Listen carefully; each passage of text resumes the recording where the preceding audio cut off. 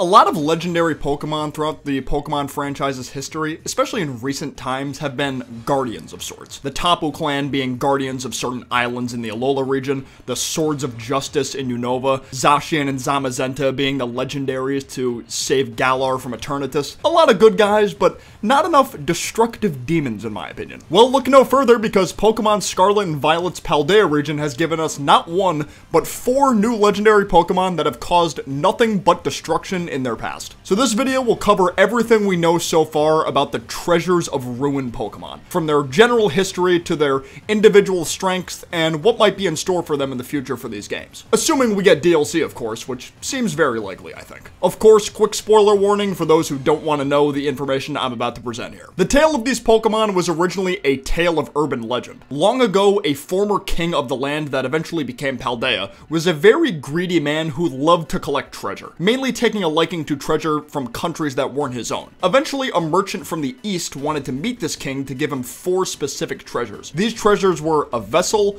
a sword, a set of tablets, and a set of beads. The king was pleased by these treasures and paid the merchant handsomely. The wooden tablets in particular were very high quality for the king to have considered them worthy of treasure. However, the same night the king received these treasures, tragedy struck, reducing his entire castle to rubble by the next morning. In reality, the 4 treasures the king received were actually Pokemon. The treasures themselves became corrupted by humanity's greed over time as they were passed around to more and more people. It kind of reminds me of how the Calamity Box was handled in the past from the Disney show Amphibia. The king was the straw that broke the camel's back, causing the 4 Pokemon to go on an unstoppable rampage, forcing the king to ask renowned Pokemon wielders to defend the country's land. After a grueling battle, the Pokemon wielders were able to defeat the 4 calamities, eventually sealing them away in different areas across the Paldea region. Some still don't believe this legend to be true, but the player can easily prove it to be. Not only do the shrines that have the Pokemon behind them exist in the world, but there are several stakes of varying colors scattered around as well. Pulling out 8 of a specific color will allow you to unlock the shrine and release one of the ruinous Pokemon, where you'll get a chance to battle one of them. Removing 8 of the green stakes and visiting the Ground Blight Shrine will allow you to battle Ting-Lu, a dark ground type Pokemon with probably one of my favorite new cries in all of Pokemon.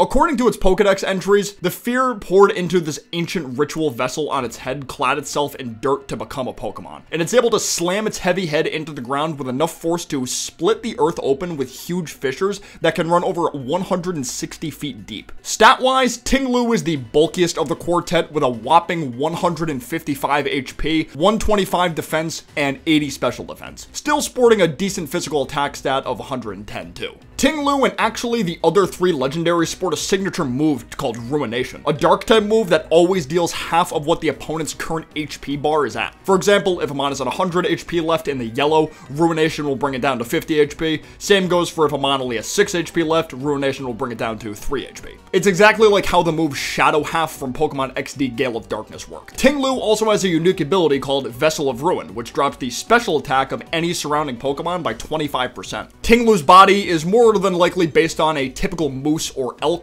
with the vessel on its head being based on a ding, an ancient Chinese cauldron that would serve as a symbol of imperial authority, which ties in well with the names of the Pokemon themselves coming from the Chinese language. Also, the 2-eyed design commonly found on these cauldrons are linked to the Taotie, which is a gluttonous creature known as one of the 4 perils, once again tying into there being 4 of these legendary Pokemon. Ting-Lu's name itself potentially originated from the Chinese word for cauldron being ding, and the word for deer being Lu. Next is Chien-Pao, a dark ice type which can be fought after removing 8 of the orange colored stakes and going to the Ice Wren Shrine. The Pokedex states the hatred of those who died by the sword in its mouth clad itself in snow to become a Pokemon, the base of the sword being in one fang and the tip being in the other. Plus, Chien-Pao can control 100 tons of fallen snow and will playfully jump in and out of the avalanches it can create. In terms of stats, it has the same base stat total as the others, that being 570, but it's on the frailer side defensively, having 80 in both HP and defense and 65 in special defense. However, it more than makes up for this for its insanely high 120 physical attack stat and 135 speed. This thing is Weavile on steroids. Further adding to this is its ability Sword of Ruin, which lowers the physical defense of surrounding Pokemon by 25%. Chien-Pao's body was likely based on a snow leopard while also having some characteristics of weasels too. The sword in its mouth may be a reference to GN, aka a double-edged straight sword used in China for the past 20 2,500 years. It takes inspiration from the 4 perils I previously mentioned too, specifically Shang-Chi, a man-eating creature that is comparable to the Japanese Kama-Itachi, a creature that both Sneasel and Weavile are said to be inspired after, coincidentally sharing the same type combo as Chien-Pao. Chien-Pao's name likely comes from the combination of Jian, the Chinese word for sword, and Bao, the Chinese word for leopard. Wo-Chien is the third of the bunch, obtainable if you remove all 8 purple stakes and visit the grass wither shrine. This dark grass snail pile of leaves was created through the grudge of a person who was punished for writing a king's evil deeds on wooden tablets. It also can drain the life force from vegetation, which results in forests that are close enough to this Pokemon to wither. Even fields will turn barren. Stat-wise, it's a bit more well-rounded across the board compared to the previous 2 mentioned, with its highest stat being special defense at 135. Unfortunately, this Pokemon is a very weak defensive type combo, so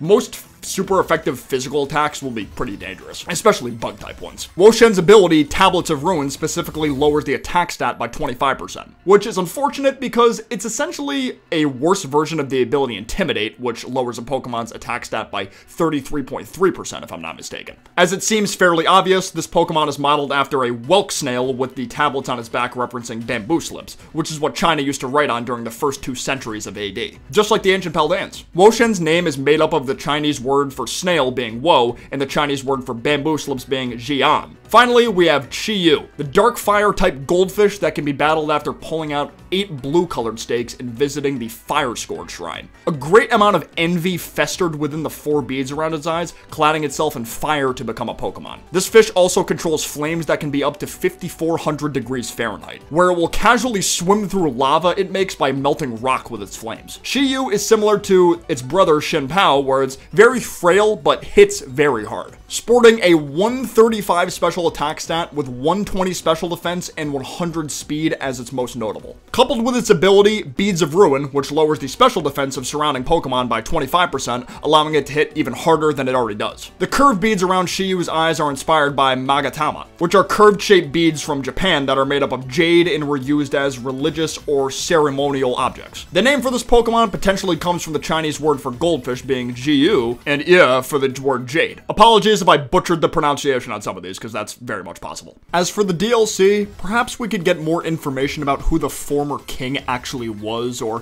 who the merchant that gave him the treasure was, perhaps introducing new characters that could be descendants of those two. I think I'd be most curious about what region the merchant came from, to be honest. If it was a region we already know exists, or we could get a tease for the next region we go to for the 10th generation of Pokemon. Well, that's everything you need to know about the Pokemon known as the Treasures of Ruin. Let me know in the comments below which one of these guys is your favorite, and what you think a Scarlet and Violet DLC could reveal about them that we don't already know. I'd love to know your thoughts. Of course, if you enjoyed this video, be sure to hit that like button and subscribe with the notifications turned on. But for now, I will see you guys next time. Peace out, take care, bye-bye.